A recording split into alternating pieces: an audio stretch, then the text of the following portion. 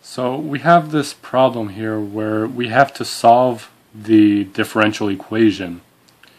We are given these conditions where we have the second derivative of f of x, which is equal to 2x. Then we have f prime of 2 equal to 3. And then we have f of 0 is equal to 1. So with these conditions, we will be able to find this differential equation.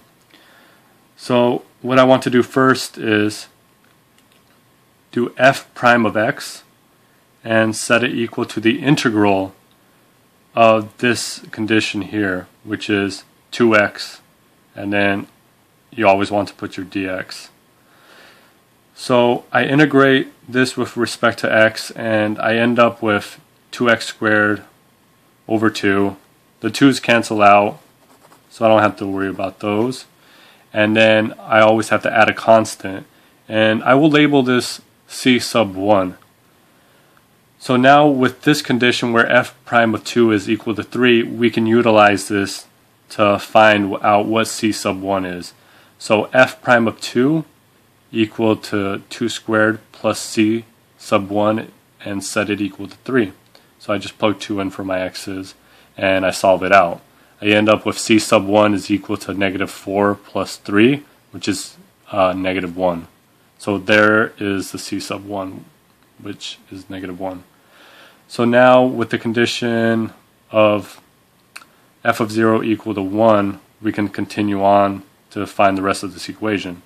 So for f prime of x equal to x squared minus 1, and this minus 1, remember, came from where we solved this out. And so we integrate x squared minus 1, and what we end up with is x cubed over 3 minus x plus another constant, which I'll label as c sub 2.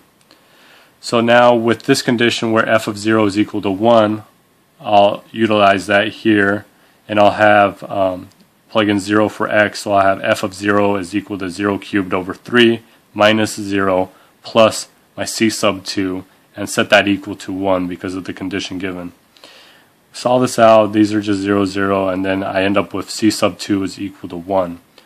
So now with all this done, I'll be able to come back here and finally find the differential equation.